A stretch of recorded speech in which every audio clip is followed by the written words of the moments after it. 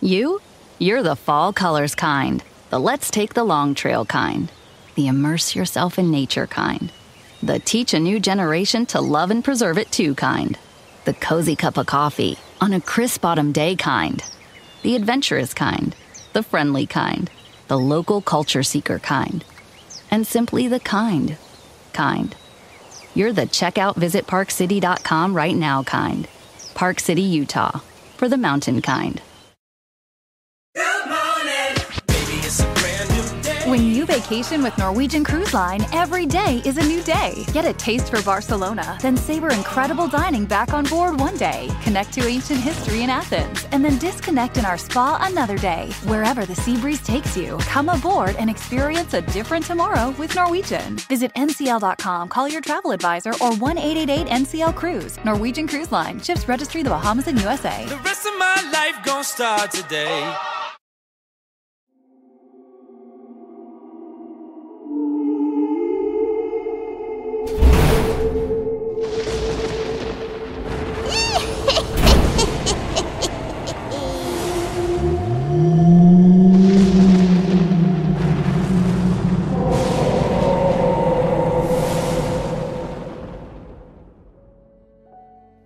Hello and welcome to another episode of the Halloween Podcast. I am your host, Lyle Perez, and today is day 5 of our Haunted America tour as we are going to every single state. We are talking about 10 different haunted locations every single day, all the way up until Halloween. It's a great time so far, guys. We've done a lot of good states, Alabama, Arkansas. We've done all of the A's basically, so now we're in the C's because today we're traveling to the Golden State, which is California. This used to be my former state now that I'm here in Tennessee, so I can't wait to see what California has in store because we all know California is known for its sun-soaking beaches, towering redwoods, Hollywood glamour, and all of the other craziness that California has. So buckle up and join me as we explore 10 of the most haunted locations in California.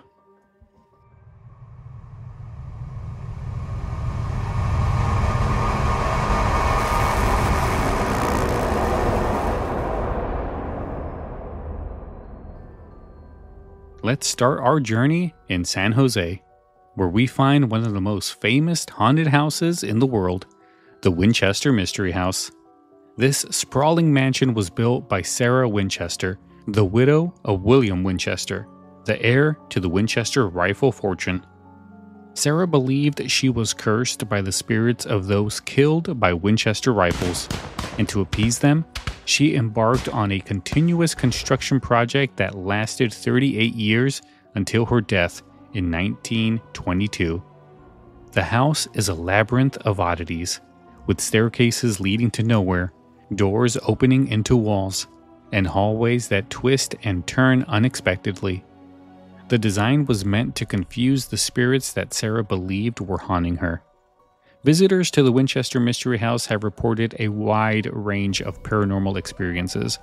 Shadowy figures have been seen roaming the halls, disembodied voices whisper into the darkness, and sudden cold spots are felt even on warm days. Some have even encountered the ghost of Sarah Winchester herself, wandering the halls, seemingly lost in the maze she created. One of the most active areas is the seance room, where Sarah allegedly communicated with the spirits to receive instructions for the house's ongoing construction. The Winchester Mystery House is open for tours, where you can explore its haunted halls and experience the eerie atmosphere firsthand.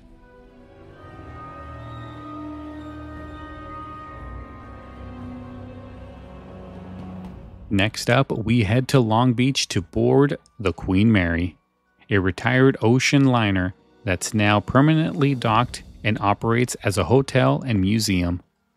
The Queen Mary has a storied history, having served as a luxury cruise liner and a troop ship during World War II, earning her the nickname the Grey Ghost. But it's the ship's haunted reputation that draws many visitors. The Queen Mary is said to be one of the most haunted ships in the world, with more than 150 spirits reported to be on board. One of the most famous is John Henry, a crewman who was crushed to death by a watertight door in the engine room. His ghost has been seen wandering the lower deck, and visitors have reported hearing his cries echoing through the ship's corridors. The engine room, where the accident occurred, is a hotspot for paranormal activity.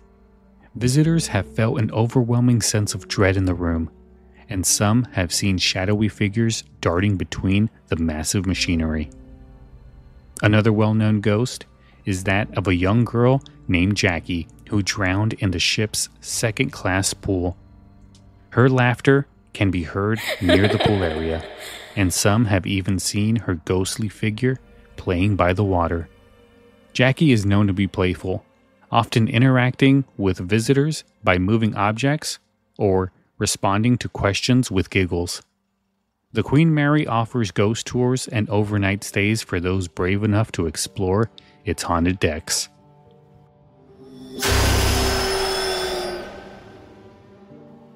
Our next stop takes us to the heart of Hollywood, where the iconic Hollywood Roosevelt Hotel has been welcoming guests since 1927. This glamorous hotel has hosted countless celebrities over the years, but some of its most famous guests have never checked out. And this hotel has also made its way to the top 5 most haunted locations in America, according to the Halloween podcast. One of the most famous spirits is that of Marilyn Monroe herself, who is said to haunt the suite where she often stayed during her rise to stardom. Guests have reported seeing her reflection in the mirror, only to turn around and find no one there. Others have seen her ghostly figure dancing in the hotel's ballroom, still glamorous as ever. Some who stay in her former suite report feeling her presence, with unexplained drifts of cold air and the faint scent of her favorite perfume filling the room. Another well-known ghost is that of actor Montgomery Clift, who stayed at the hotel while filming From Here to Eternity. Clift's spirit is said to haunt room 928, where he's been seen pacing the halls, rehearsing his lines, and playing his trumpet.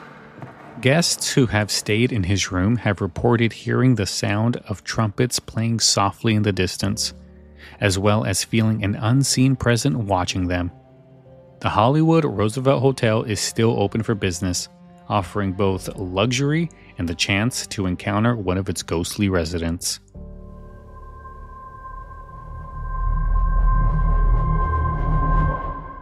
From Hollywood, we're traveling north to the infamous Alcatraz Island in San Francisco Bay. Alcatraz, once a maximum security federal prison, housed some of the most notorious criminals in American history, including Al Capone and Machine Gun Kelly. The prison closed in 1963, but many believe that the spirits of former inmates still linger. Visitors to Alcatraz have reported hearing the clanging of cell doors, disembodied voices, footsteps echoing through the empty corridors.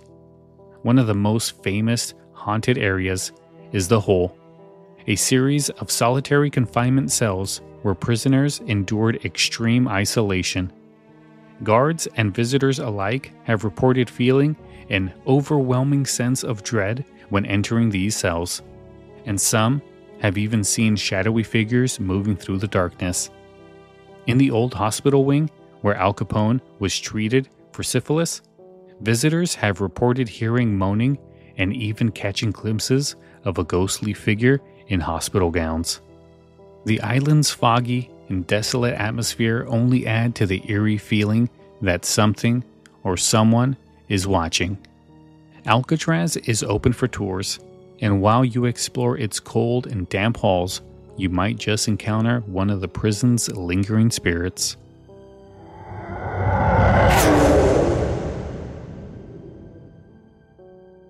For the next 15 seconds, picture yourself in a small town.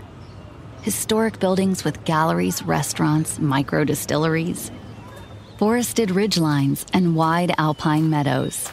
Friendly locals and leaves of 1,000 colors floating on the breeze. And If you're not quite ready to leave this fantasy, chances are you're our kind. And you should check out visitparkcity.com right away. Park City, Utah, for the mountain kind. In San Diego, we find the Whaley House, often referred to as one of the most haunted houses in America.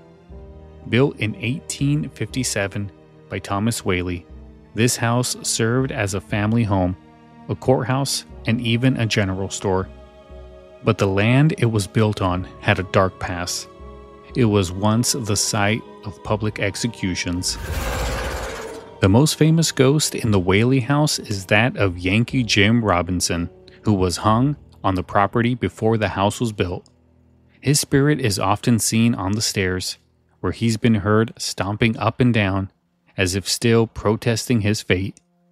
Visitors have reported feeling a heavy, oppressive atmosphere when they enter the house, as if they're being watched by unseen eyes.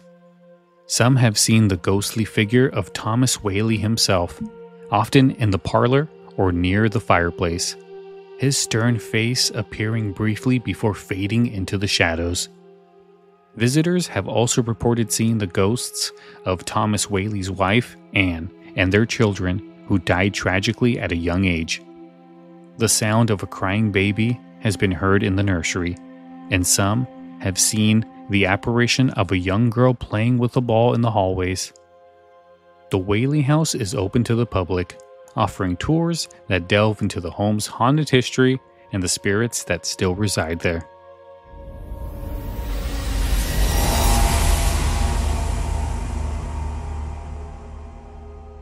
Next, we travel to Riverside to visit the historic Mission Inn, a sprawling hotel that dates back to the late 1800s.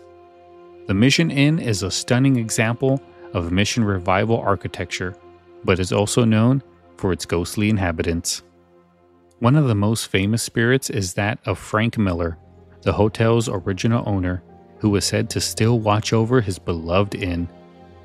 Guests and staff reported seeing his ghostly figure dressed in period clothing, often in the hotel's chapel or near the lobby.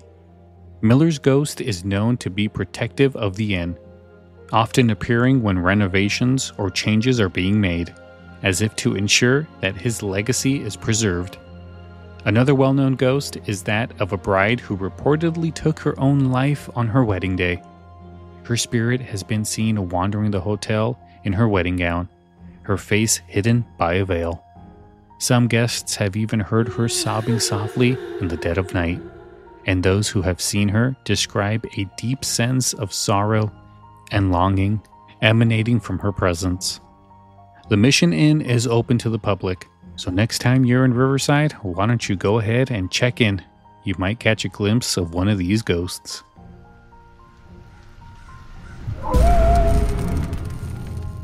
Our next stop takes us to the legendary Chateau Marmont in Los Angeles, a historic hotel that has been a haven for celebrities since it opened in 1929.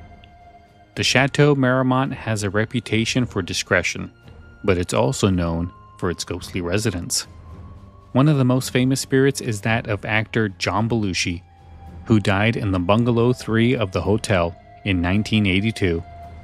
Guests who have stayed in the bungalow have reported strange occurrences such as lights flickering, objects moving on their own, and even the feeling of being watched. Some have seen Belushi's ghostly figure lounging on the sofa, his familiar features unmistakable. His presence is often accompanied by the faint sound of laughter or music, as if he's still enjoying the Hollywood lifestyle. Another well-known ghost is that of a woman in a flowing white dress who is often seen in the hotel's hallways or sitting in the lobby, her face turned away from onlookers. Some believe she was a starlet who met a tragic end, and her spirit remains at the hotel, forever waiting for her big break. The Chateau Marmont is still open for business, offering both luxury accommodations and the chance to experience one of its famous ghostly residences.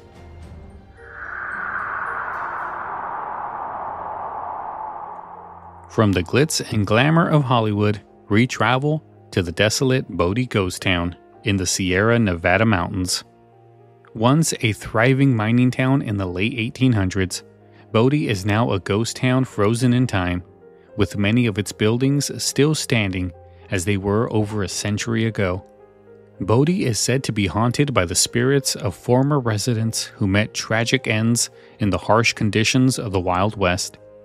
Visitors have reported seeing ghostly figures peering out of the windows of abandoned buildings, hearing phantom footsteps on the wooden sidewalks, and feeling an icy chill even on the hottest days. One of the most famous spirits is that of a little girl who is often seen near the cemetery, her laughter echoing through the deserted streets. Some visitors have reported feeling a heavy, oppressive presence, as if they've been followed by unseen eyes. Blvd is also known for its curse, which supposedly affects many who take something from the town, even a small rock. Those who have taken souvenirs have reported a string of bad luck, which only ends when the item is returned. The Blvd Ghost Tour is open to visitors, offering a glimpse into the past and a chance to experience its haunted history.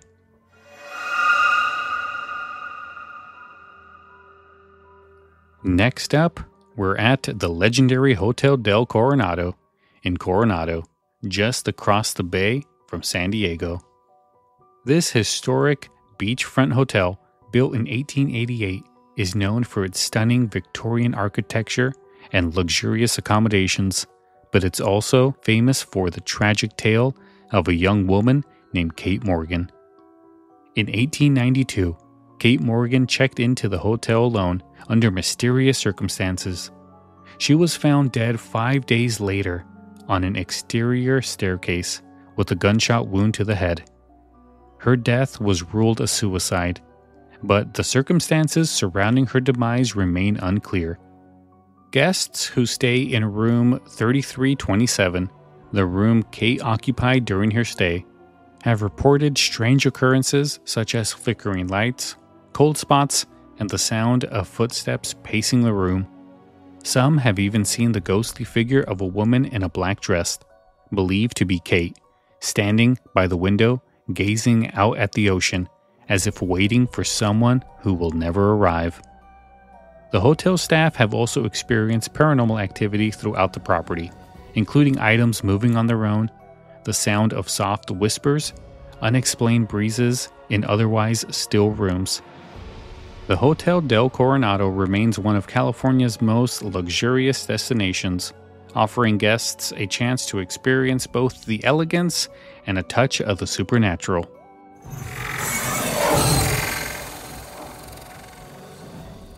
Our final stop takes us to the Glen Tavern Inn in Santa Paula, a historic hotel that dates back to 1911. The Glen Tavern Inn was once a popular destination for Hollywood stars, but it's also known for its ghostly residents. One of the most famous spirits is that of Calvin, a cowboy who is said to haunt room 307. Calvin was reportedly shot to death in a poker game gone wrong, but his ghost has been seen pacing the halls, dressed in his cowboy attire. Guests who have stayed in room 307 have reported hearing the sounds of gunshots, feeling cold spots, and even seeing Calvin's ghostly figure standing at the foot of the bed.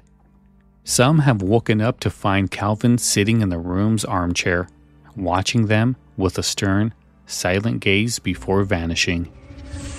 Another well-known ghost is that of a woman in a red dress, who is often seen in the hotel's lobby or sitting at the bar.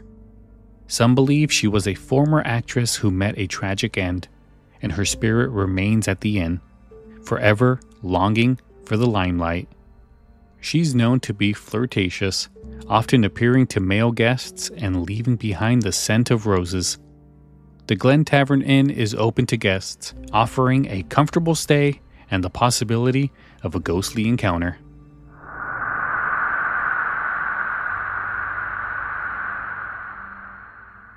And there you have it, guys. That is a look at California, 10 haunted locations. Man, that was a good one, especially from my old state. which some of these places I've never been before.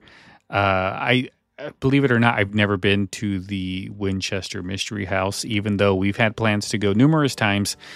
I lived in Riverside County, but I never made it to, the Mission Inn. I never made it to there to kind of see if I can experience anything. But I kind of wish I would have now. But the Whaley House, I have been to the Whaley House, but it was a long, long time ago in San Diego. But yeah, it was nice to kind of do a lot of research for these haunted places that were from my old stomping grounds in California. But yeah, guys, thank you so much for tuning in. Thank you so much for hanging out with me as we took a look at these 10 haunted locations. If you have any questions, comments, or want to suggest anything for a future show, please send me an email to halloweenpodcast@gmail.com. Sorry, my brain's a little bit fried right now because I've been recording so many of these episodes all in one day. If you're enjoying the Halloween podcast, please, please, please consider hitting that subscribe button and leaving us a 5-star review wherever you're listening to this podcast. Believe me, they really do help. Please also go to our Facebook page at facebook.com/The Halloween Podcast. I really want those numbers to start growing, guys. I've been working really hard on these shows, so to give you guys some good content and hopefully get the Halloween podcast to the next level, basically. But all right, guys, I will see you again tomorrow for a look at, I think we're doing Colorado. We're doing Colorado next, guys. So come back tomorrow. 10 more haunted locations in the state of Colorado. I'll see you then. Have a good night.